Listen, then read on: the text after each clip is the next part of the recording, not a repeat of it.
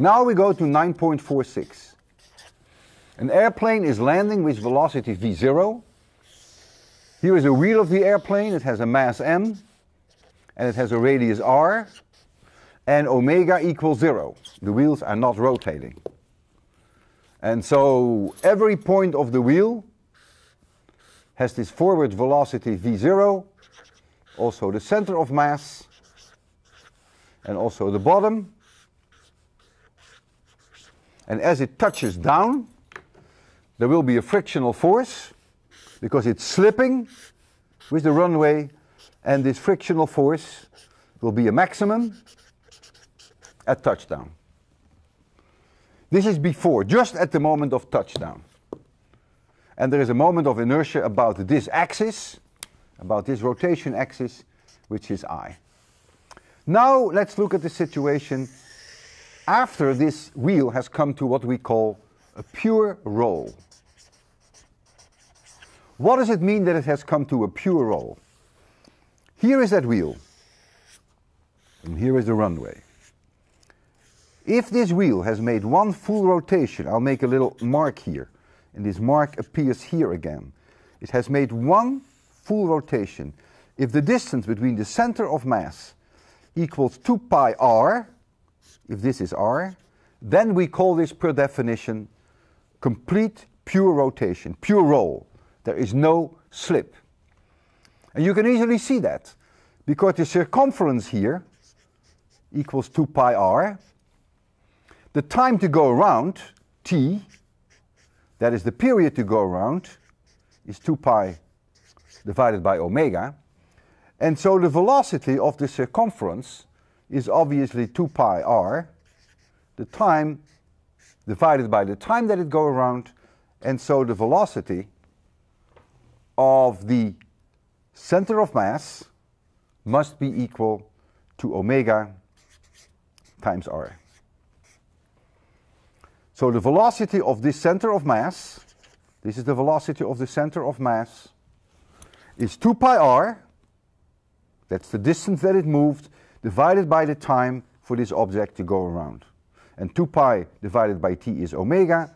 So you see here that the pure roll condition, and the sufficient condition is that this v of the center of mass must be omega r. That is the pure roll condition. Then we have no longer any slip. We have an angular velocity omega now, and this radius is r. Well,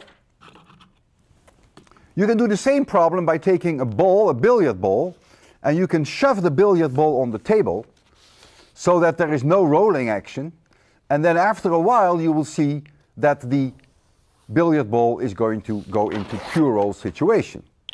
It may not be so easy to demonstrate that to you, but I have a ball here. And if I were to move the ball, to slide it along, so to have exactly this situation, then when I do that and let it go for a while, it goes into pure roll. It's already in pure roll. It goes very quickly in this case. You see, I'm shoving it, and it is the friction that torques it up to go into pure roll. So let's massage this further. This is not so easy. In fact, I was not able to do this problem in a very simple manner. I'm trying to find my drawing. Where is my drawing? My goodness. Well, I will have to make a new drawing. I can't find my drawing. When it touches down, there is this frictional force, and this is the radius r. First of all, we have to obey Newton. F, which is this force, so I will just write down this force, equals m times a times the center of mass. This is the center of mass. That's non-negotiable. That always must hold. V of the center of mass must be V0 minus AT, which is the same A. And notice this minus sign already takes into account that the wheel is going to be decelerated.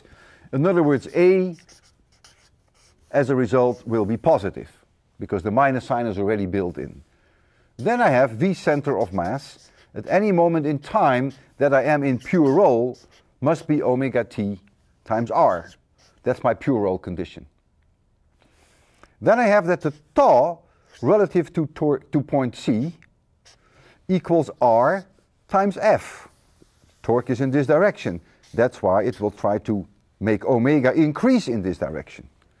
So that is r times f. And that is also, by definition, the moment of inertia about this axis times alpha, which is the omega dt. This is equation number 2. This is equation number 3. The situation is getting out of hand. This is equation number 4. And then omega t, which is spun up, is omega 0 plus alpha times t. Omega 0 is 0 at the moment of touchdown. And I have assumed here that a is constant and that alpha is constant, but I didn't even have to assume that. As you will see, I'm going to eliminate a, t, and alpha and convince you that the final result is independent of a and t and alpha. If the plane pushes harder down on the wheels, the frictional force will be higher, and the acceleration, the deceleration I should say, will be larger. Well, the only thing that will happen is that this pure roll situation will occur earlier, but the final result is still the same. Look at these equations. I first want to combine this one with this one. And what I'm going to do, I'm going to eliminate f. And when I eliminate f between this one and this one, I'm going to get r times m times a equals I times alpha. And now I'm going to eliminate alpha by using this equation. So I'm going to write down omega equals t equals r times m times a times t divided by I. This now, omega t, according to this equation, is also V center of mass divided by R. I will just write V for that. That is simpler. Just as I have dropped A, also the center of mass. So this now must become V divided by R. Therefore, AT becomes V times I, V being the final velocity of the plane, divided by mr squared. And this AT, I'm going to substitute now into this equation, and I think I have done the job. It was a lot of massaging and it was a lot of work, but I think it will work.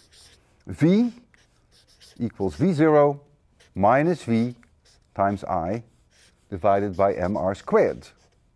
And so I find then that V, the final velocity of the plane, equals mr squared times V0 divided by mr squared plus I.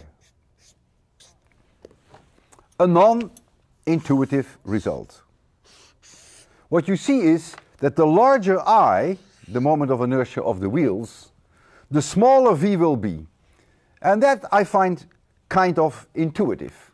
Because if I is very large, when you are in pure roll, you dump a lot of energy into that wheel.